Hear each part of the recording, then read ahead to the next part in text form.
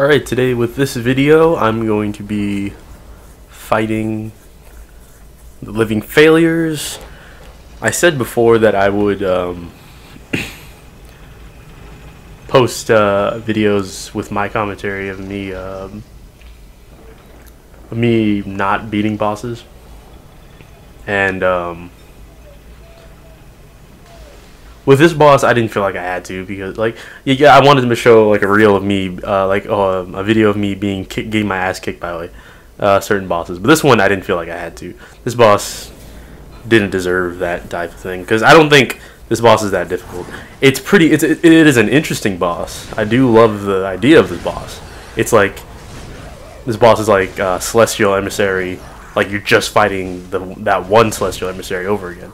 I do like that about this boss, but I don't think that it's that difficult to see what to do in this boss. Basically, it's just don't get hit. They have slow-moving attacks. They have a slam. They have a head slam. They have a sweep. They have another sweep. Like these are melee attacks. Yeah, they have right sweep, then left sweep, and then head slam. Yeah. They usually do a combo, and then there's a head slam, and then there's the two-hand slam. Now with me, I'm using my Ludwig's Holy Blade +9, and I'm just using the L2 over and over because it actually staggers them and stops them from attacking. And in this boss fight, you want to target one of these living failures because they all contribute to one health bar. But the thing to know about this boss, it's like the Four Kings if you play Dark Souls 2, where no matter how many times you kill even if it says Four Kings, like at least this time they didn't say like 4 living failures or something like that, or 5 living failures. It's just they will continually spawn no matter what. So I got hit a couple times because you have to watch out for the arcane attacks from the other living failure. There's usually two, maybe for me. I've read somewhere where it's like one will attack you and chase you, and one will use arcane attacks. But really, it's not just one living failure. There would be 2. I think usually on me there's 2 living failures trying to melee me, and then one trying to shoot stuff at me. Actually, I think 2 also. It's pretty split up, but there's always just one that's just following around doing nothing. I'm not even trying to use regain here because I'm being so careful. I have like gotten myself killed by this boss for a couple times, but it's not like stuff to be very worried about. Really, you want to just dodge their slow moving attacks. As you can see, they're very slow. Dodge the magic guys. And they're gonna do, I think at half HP, they're gonna do one attack that's actually really interesting and worth looking at. What you really want to do with this fight is watch, like keep locked on to one living failure or one of these things, and yeah, so you can focus. Okay, this is the attack that I was talking about. Now, if you get behind there's a meteor shower just like ROMs, but it will always come down from that side, and you can totally avoid it by getting behind that flower tree. That's why they do a lot of that in Dark Souls, and I think in Bloodborne a lot more. Is they give you like a pillar or some sort of like some sort of box that you can't that'll split you up between them and you. Also, when they do a two-hand slam. Even if you dodge into it, they might do like an arcane blast release thing at the end of it, which seems like it hurts them, but I don't know because their health bars aren't showing up. And here, see, you got to pay attention to that meteor swarm that's about to come out. You can attack them while they're doing this. Actually, I think I don't know if it happened on this one, but what I noticed was.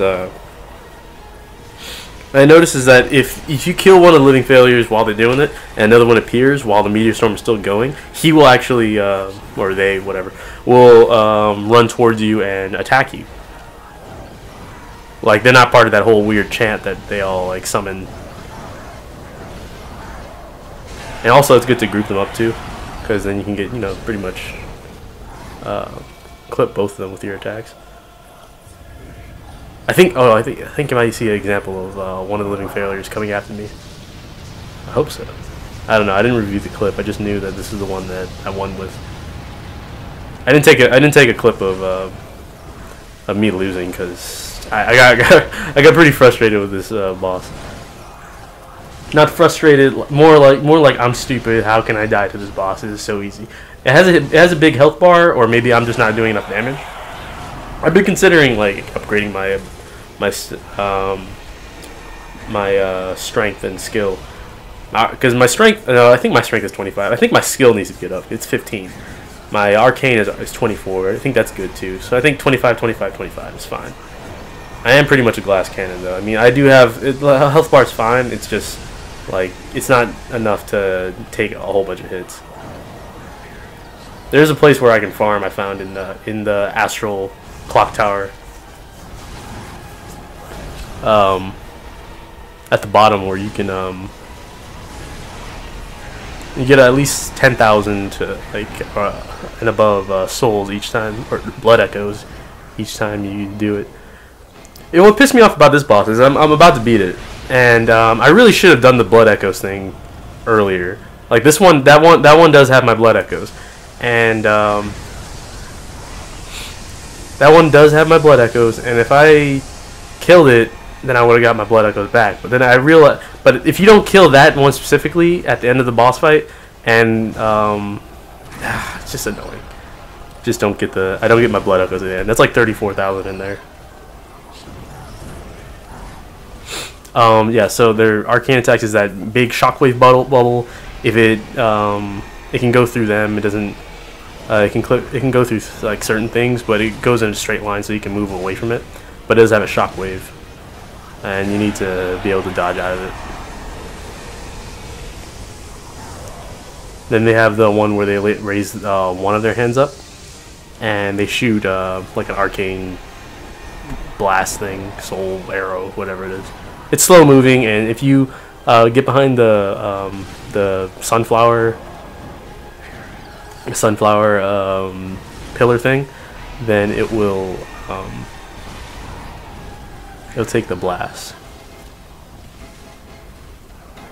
Yeah, I've almost got them, and I really yeah. See, there's that soul arrow thing. Slow moving, but it can actually do a lot of damage, and it can stagger you. That's the explosion I was talking about.